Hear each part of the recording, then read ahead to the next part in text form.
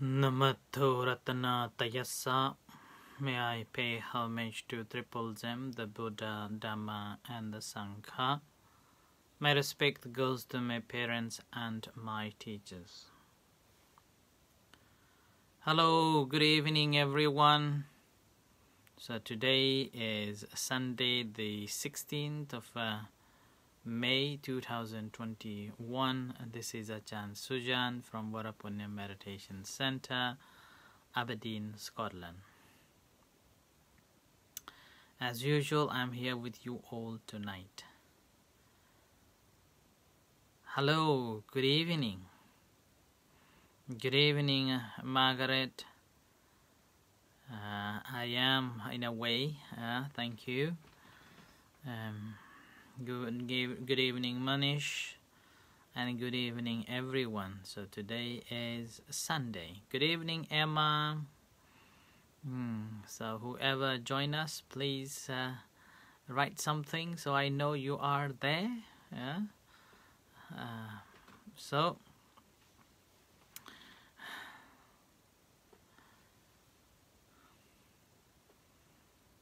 Good evening.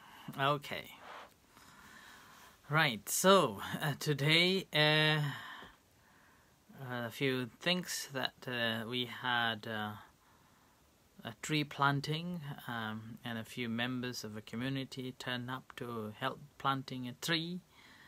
Bruce was preparing from early morning, and a few members joined after the lunchtime. However, unfortunately, I was unable to join with this fun planting a tree because of this sudden emergency meeting, giving a talk came up. And meanwhile, due to the small fern, or the baby deer was lying somewhere in between, and as a result of that, couldn't be expanded. So good evening, Karina. Karina also was there. Namasakan Ajahn Santi. So Ajahn Santi joining from Thailand. So Kapun Kap. So yeah, so as a result, I wasn't able to join with the members to plant a tree. But many people joined. Hello, Anish from Thailand again. So thank you. Now today we are on the another qualities of the Buddha. And as we are following the qualities of the Buddha and why we respect to the Buddha, and so there's 9 qualities, and just to remind you again, the Arahang, the pure one, the Samma Sambuddha, the perfectly enlightened one, Vijjacharana Sampanno, he is impeccable in conduct and understanding. So this is which we completed yesterday. And another few more left, that's a Sugato, the accomplished one or sublime, and a Lokavidu, the knower of the worlds, Anuttaro Purisa Dhammasarati, he trains perfectly those who wish to be trained, and the Sattha Deva Manusanang, he is a teacher of gods and humans, and then the last one, Buddho Bhagava, so he is fully awake and holy. So far we have covered the 3 qualities that are Arahang, Samma Sambuddho, and Vijjacharana Sampanno. So today we are looking at the 4th one, which is Sugato. General translation is known as the accomplished one or sublime. So this is another quality of the Buddha. Okay. And as we know, who is the Buddha? Once again, in the Samyukta Nikaya, Sutta Nipata, it says, a Buddha who is rid of dust. A dust here means all the defilements, unblemished, purified, and has attained the destruction of birth and death. Hello, Yvonne. And also further on, the Buddha who actually one who has caught the strap and thong, the reins and the bridle band whose shaft is lifted. He has directly known what should be directly known. So that is the Buddha. Okay, a person who has directly known what should be directly known, and also developed what should be developed, and abandoned what should be abandoned, and that is known as the Buddha. Okay, so the Buddha, as we've been talking about so far, Arahang, we have covered what the Arahang means. Hara means the killer, a killer of all the defilements. And Samma Sambuddha, that we discussed last time, that why he was called Samma Sambuddha. And then 2 nights we were talking on the Vijja and Charana, that how he attained the liberation by remembering all the past lives, understanding the sentient beings' birth and death and reborn again, and then eradication of all the tents. In a short form, he speaks what he does, or what he does, he speaks as he does. Okay? So that is the Vijja and Charana. And the important fact is that he was saying that we shouldn't bring our ancestral history, nationality, ethnicity, and clan to measure others as superior or inferior, and that the wise one or the educated one would not do. And that is the effect of the conduct and understanding. So today we are on the 4th quality, that is called a sugata or sugato, which basically means accomplished one or sublime. And here accomplished or sublime or sugato, basically we can see in 4 different aspects. One, because he was accomplished one because of a manner of going that which is good. And here the manner is talking about how he was going. The gata, or gata means basically English language, so it's similar. Gata and gone, or basically purified his mind. His mind is blameless. His conduct is blameless. And then why his conduct is blameless, why he is purified, or why we are calling that he has gone. And that's simply because he had practiced in accordance with the Eightfold Noble Path. So this path leading to be a good person, right? Leading to be the purified one, leading to be the living a life with a blamelessness. So that's why the first category is that manner of going.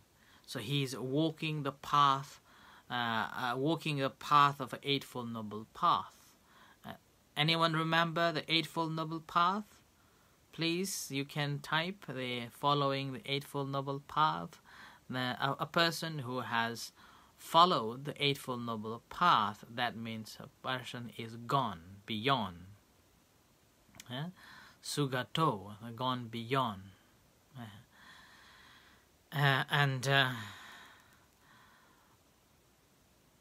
Anyone remember Eightfold Noble Path? Yeah, so you can type it.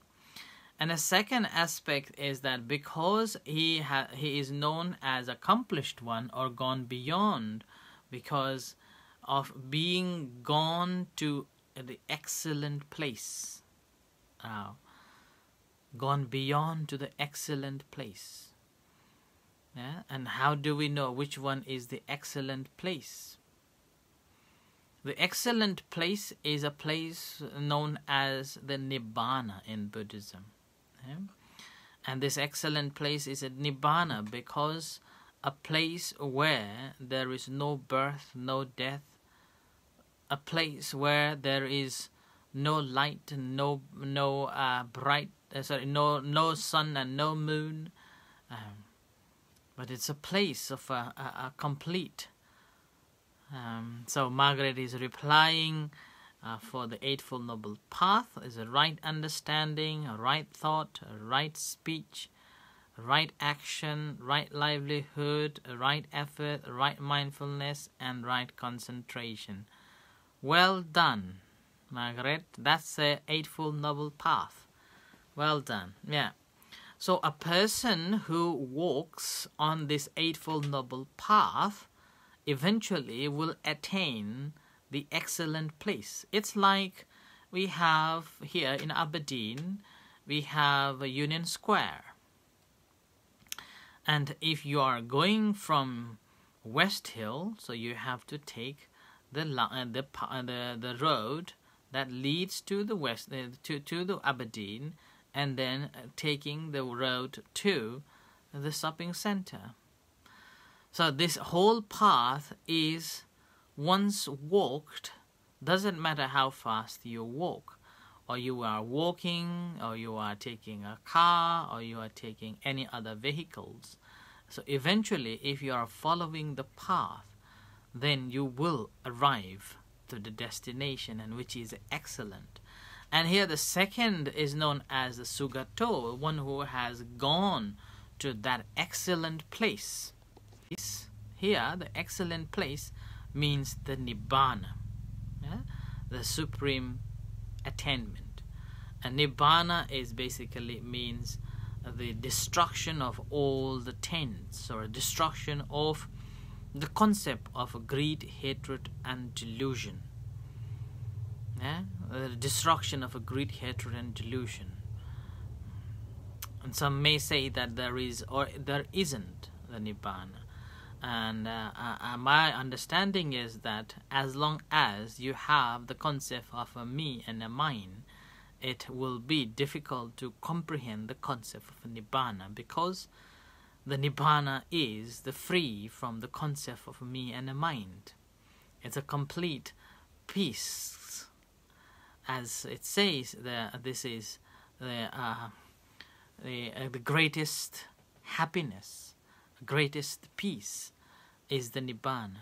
And when there was a story that when the Venerable Sariputra was saying so, he was asked, and he said, because there is no feeling, that's why it's excellent.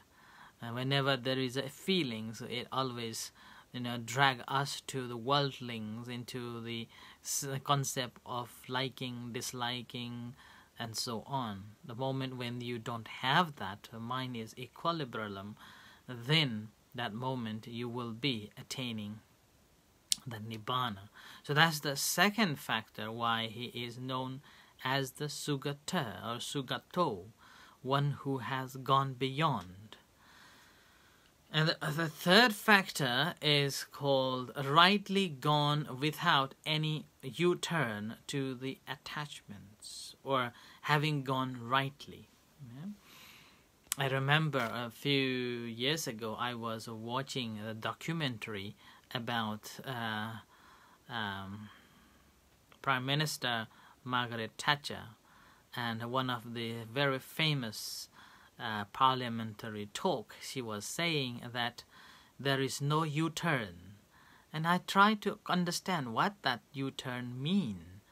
And then eventually I understand that a U-turn means basically you are going forward. There will be no U-turn.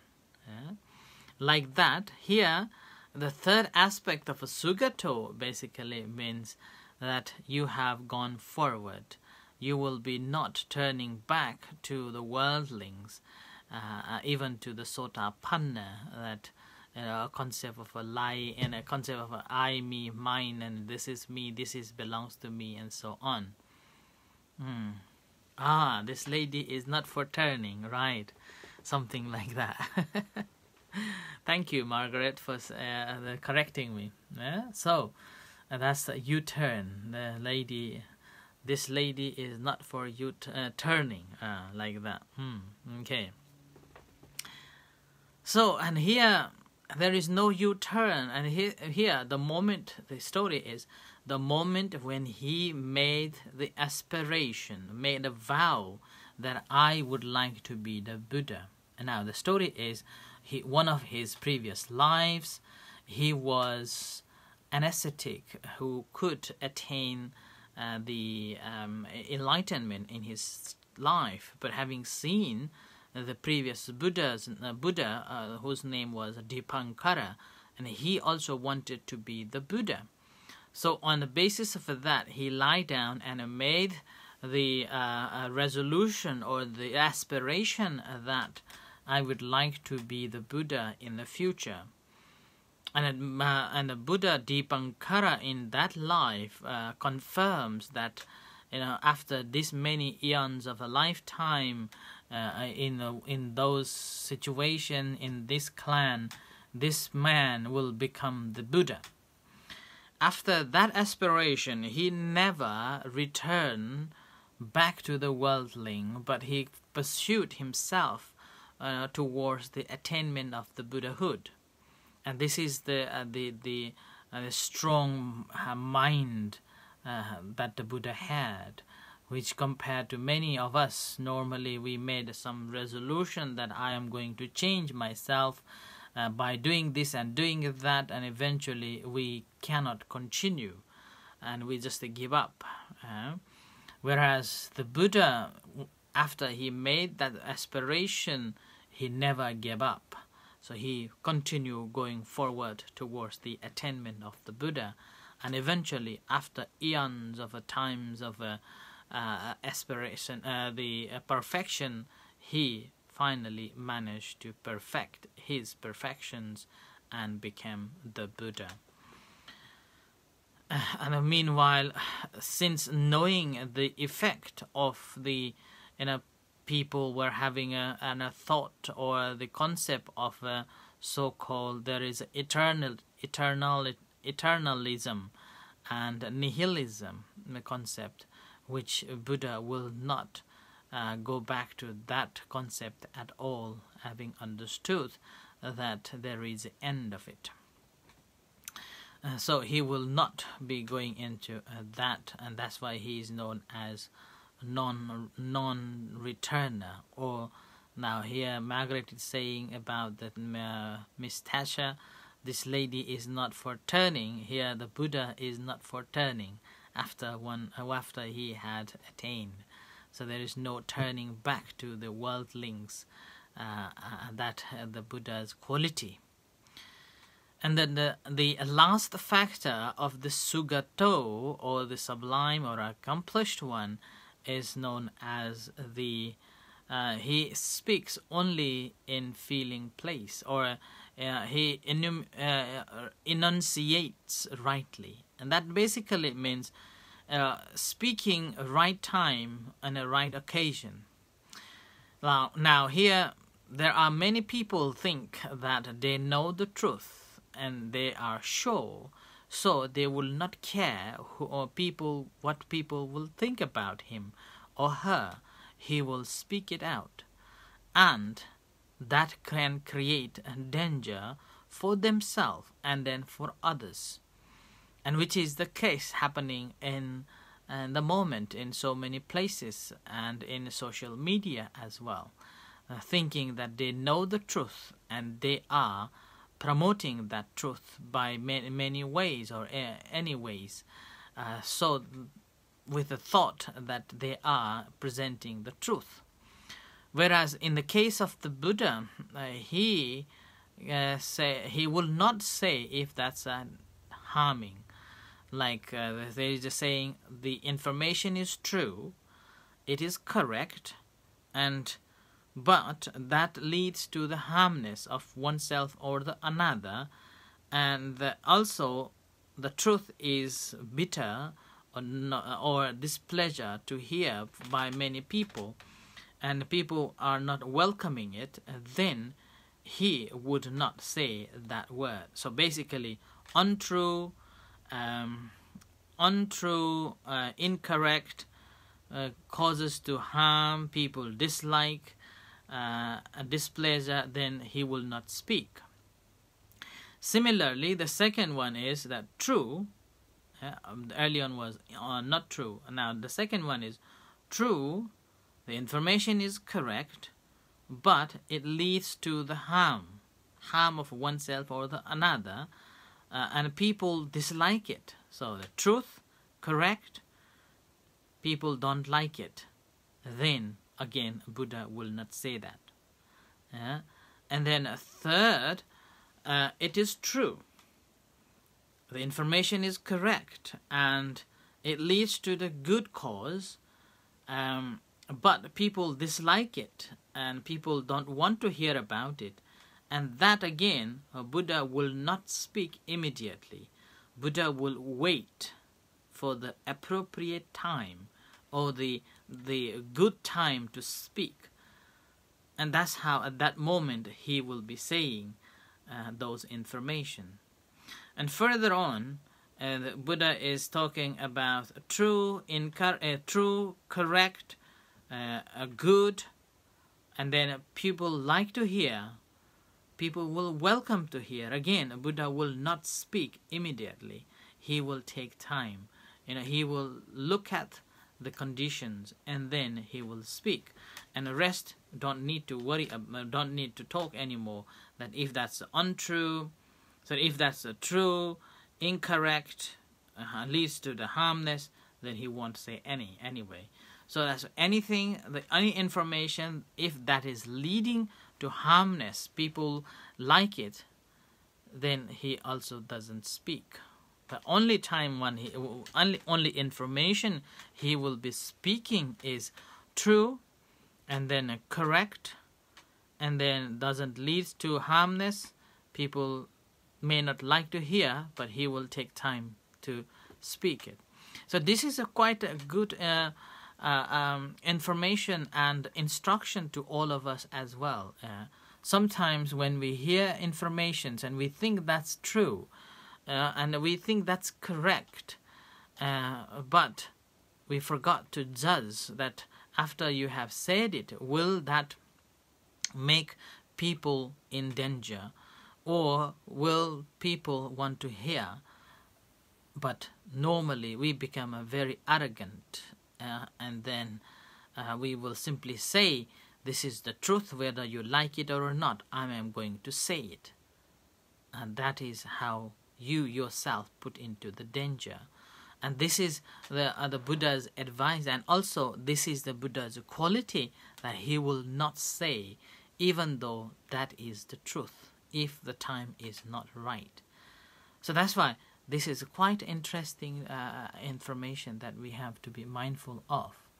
And this is the quality. So sugato is the third quality of the Buddha, in a sense that he had walked the Eightfold Noble Path, and that leads to the liberation, and which is known as the excellent place, where there is no coming, there's only there, and then free from all the tents and free from all the asavas, and there is no return. So you have fully realized, and that's why it is also translated as the accomplished one. So Buddha was the accomplished one, or he has attained the sublime, or sugato basically means gone beyond this worldling and freed himself. So I end here for tonight's talk, and may you all be well and happy. And thank you everyone for joining with me on this Sunday night. May you all be well and happy. May the Buddha Dhamma Sangha bless you. In the meantime, in a few moments, we will have evening chanting and guided meditation. You're most welcome to join with us. So until then, good night, take care, and may you all be well and happy. See you shortly. Shantu.